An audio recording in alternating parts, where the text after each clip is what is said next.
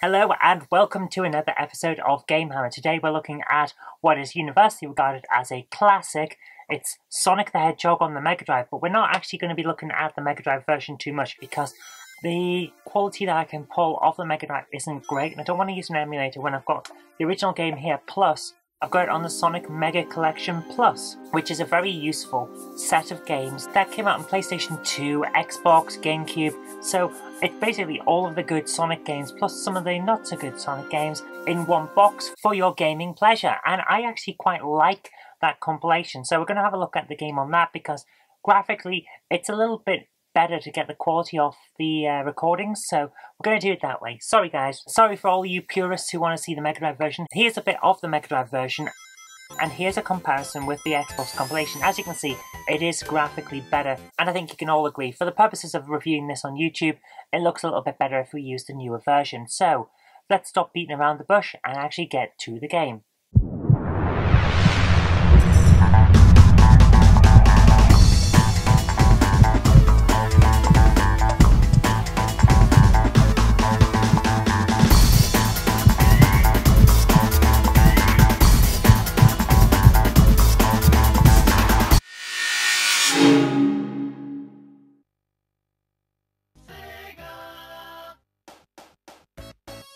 Sonic the Hedgehog. How can we not cover this game? It is one of Sega's best. The bright blue hedgehog who just knows how to kick some butts, and his companions later on that showed that Sega really didn't know how to catch lightning in a bottle twice, did they? But let's talk about that for now. Let's get straight in with the original game. So we're starting out on the Green Hill Zone, which is of course the one that everyone remembers. It's also the one that most of us played through and actually enjoyed. I think we can all agree that once we get past the first few, it's not quite the same, is it? We've got Marble Zone, Spring Yard Zone. Spring Yard, I find, is not bad, but then we get on to like Labyrinth and we get stuck in water and everyone hates these levels. Starlight Zone, I think, really feels more like a later Sonic game. I'm always reminded of the casino area in Sonic 2 when I see the Starlight Zone. I think it's just the background, because Spring Yard is more like the casino area if you think about it. Then of course we get to Scrap Brain Zone, which is essentially the final area. I mean, we have a zone called Final Zone, but Scrap Brain Zone is pretty much the last one that you play through, and it's also, in my view, the worst.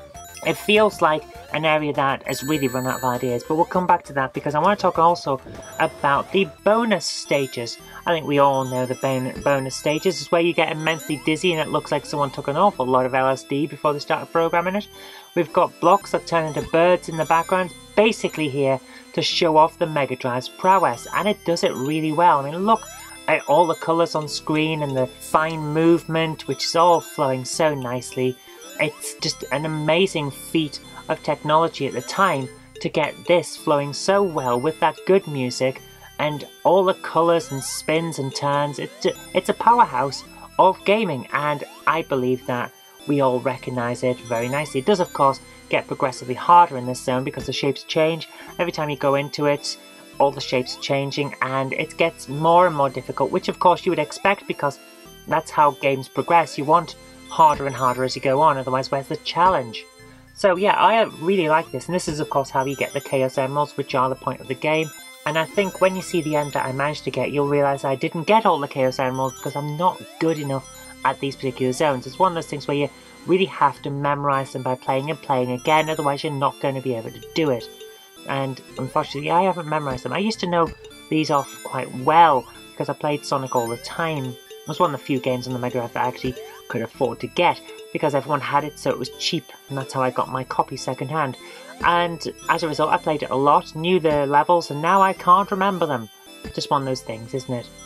So let's talk about the actual zones again. So we've got the first one, the most famous with the loops. It is of course Green Hill Zone, and I think we all know and love this one. It is the best of the zones. The starting one, they put an awful lot of effort in. It shows off the Mega Drive's graphics and sound and gameplay abilities quite well. I really like this one. So I think you probably like it too, and I don't really want to spend too much time covering something that we all know is good. So let's move on to the one that no one likes. The Marble Zone with all the lava and the falling blocks and just getting stuck. Basically, it's not great. It's got second level syndrome. You've gone through the first area, which everyone can agree they spent a lot of time on there. It's like, what do we do now? Let's just throw something together. That's what it feels like. It's not good, but let's move on to something better.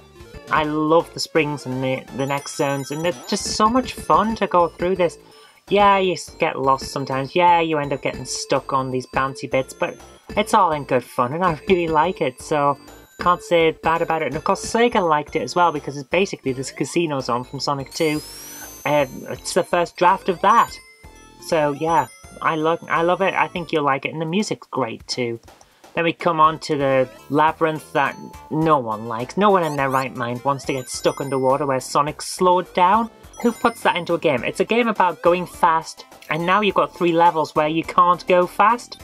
No one wants that. Come on, Sega. Plus, of course, there's this awful bit where you're sliding down some slopes, and you've got to jump at the right point, at exactly the right point as well. Otherwise, you can't get through it. You just keep going round and round and round until you finally manage to fluke your way onto a separate area that isn't covered in water, and you get to press a button to go on with the rest of the game. It's not great. It's actually quite poor design, and it's a bad way of making sure your game lasts a bit longer. I really don't like this, and unfortunately, that's what really sums up the later part of this game. It's just pulling it out longer than it needs to, and as a result, it mars the feeling that you have. There you are. I finally got to it. That's actually not far down those slopes, but you keep going round and round until you get to it. Can someone remind me why this is a classic? Because I remember it being better than this, and certainly less frustrating. So yeah, it mars the end of the game, and it really sums up the end part of Sonic. And then finally, once you get past it, you get to Starlight Zone, which is a little bit of a brief reprieve. It's not as bad as the Labyrinth, but it's not as good as the earlier levels. So yeah, we just go through this, and now by this point, I was essentially just waiting for the game to end, which is not good. Not for a game that I adored as a kid. And then we have come on to the final areas.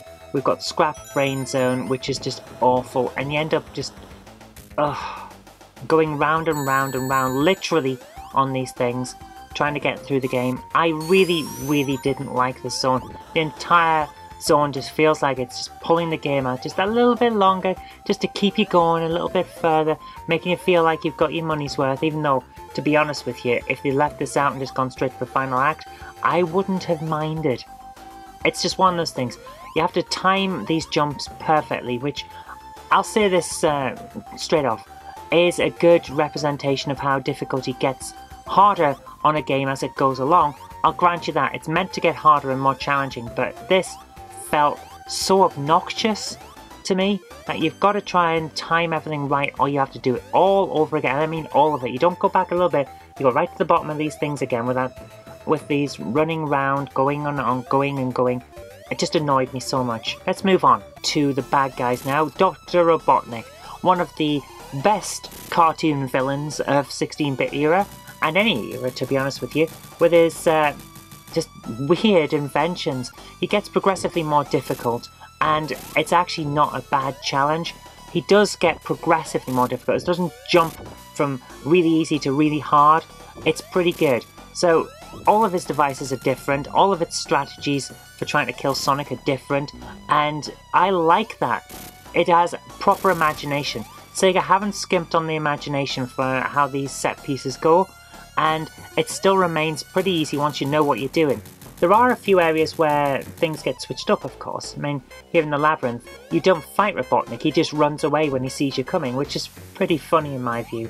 You hit him once and then he's off and you have to chase him. That's it. No set piece there, which was quite a surprise when I first did it.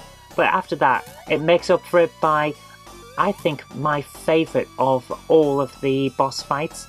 Just launching his bombs back at him with his own seesaws. It's a lot of fun. And after that, we again find that we're just stuck. It's one of those oddities. The Scrap Brain Zone is weird. You have to run around, and if you don't do it properly, you go back to the start of Scrap Brain Zone Act 3. And then if you do it properly, you get to jump straight to the final zone.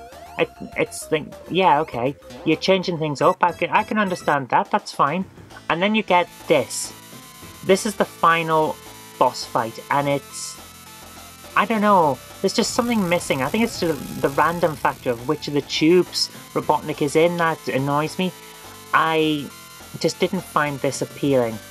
You get there eventually, and it's basically just smack him when you see him, but to me it was just something missing. I think it is the random factor of which tube he's in. If you're a really hardcore Sonic fan, you probably know these timings off by heart and it's not random or something like that, but to me it just always feels like he's just not there when I want him to be and there when I don't. So it annoyed me, but you get through it and then you get to the final set piece, which is all fun and games. You finally get to chase Robotnik into his little flying thing and then attack him once, and that's it. Bam! There you go. That's it. That's Sonic over with. So, all in all, I think actually it's a pretty good game. It's one of those where it suffers a little bit from being a reasonably early game. I mean, this is the 16-bit era. We were starting to know what games were like and what they should feel like and how they should play. And Sonic does it well to a certain extent, but there are still some annoyances. Like, I think it is the problem of the end game zones just don't quite cut it, in my view anyway. But for the most part, it's a really good game, and I think if you play it now, even if you come into it fresh now, I think you'd still enjoy it. There's a lot here to like about Sonic. It's still a definite classic, despite some of the problematic areas. Okay, there we are. It is a classic game. I think you'll all agree, putting aside all the bits where it really, really annoys, and also putting aside the fact that I really do think they had completely run out of ideas by the end of the game. It's just one of those things. The late game content in the early Sonic games isn't that good. Sorry guys. I really find the earlier levels where clearly they've put all of the polish and all the time in are far superior to the later bits where I don't think they'd expected many gamers to actually be able to get that far. But that's how it is anyway. That's the old style for you. No school like the old school, especially in terms of... Actually, no, now I might think about it. Most games are still like that. They don't expect gamers to get to the end and they don't put as much effort into the finale. It's just one of those things. But kind of frustrates, especially when it's a game that's loved so much like Sonic is.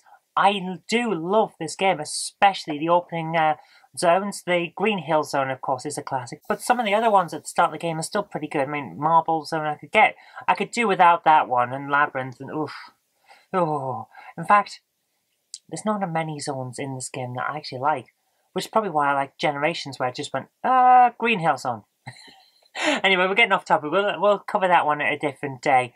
Anyway, thank you very much for watching. I hope you did like this, and if you did, remember to click that like button, share it with your friends so they'll know a good game when they see it, and do subscribe for future videos, because there will be more in the future. But until next time, I've been Kirk-Robinson, you've been watching GameHammer on the Knob Mouse channel, and I'll see you later.